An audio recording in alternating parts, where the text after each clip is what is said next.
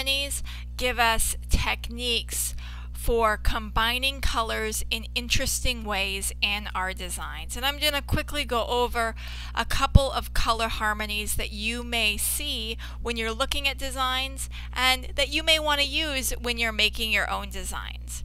Now, the first color harmonies technique is the idea of an analogous color scheme.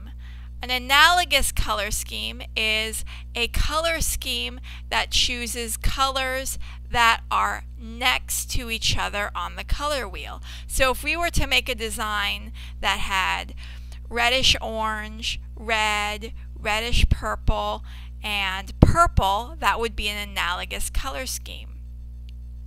A complementary color scheme is a color scheme that uses colors that are on opposite ends of the color wheel.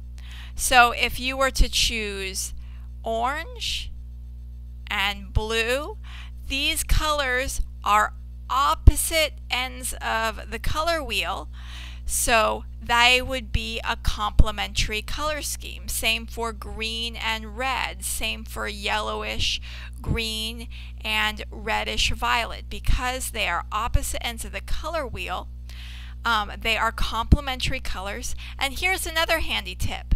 If you mix complementary colors in equal parts when you're working with real pigment and paint, you can make pure gray. So if you're ever painting, doing some watercolor, you run out of black and white, if you mix two complementary colors in equal parts, you'll get pure gray.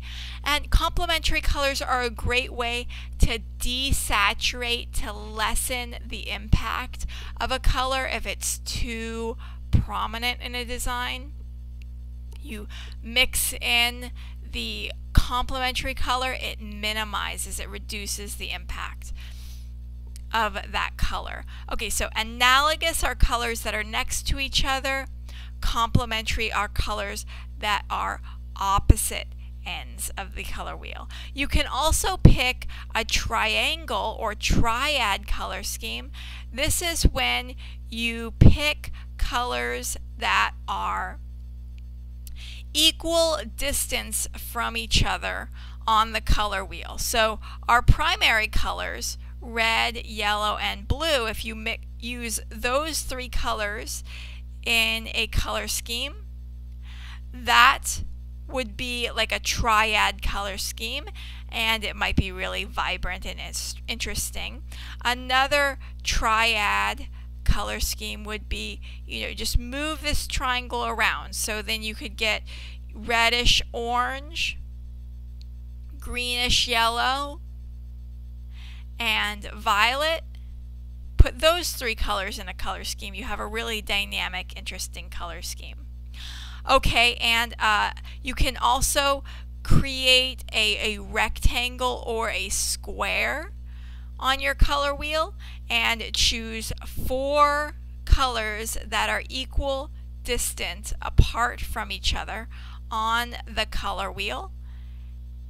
And you can also get another really interesting color scheme that way. So it's a really great way to visualize different colors. Now let's just practice putting this idea into practice. I just made this quick kind of wallpaper design. And if I want to make a complementary color scheme, for example, I'll get out my gradient map, adjustment layer, and now I'm going to choose on my gradient 2 colors that are opposite ends of the color wheel. So let's pick red and green so we can make a complementary color scheme. Now this is an example of a complementary color scheme, but it's not a good design. And the reason this is not a good design is because the 2 colors that we chose are equal in terms of value, right?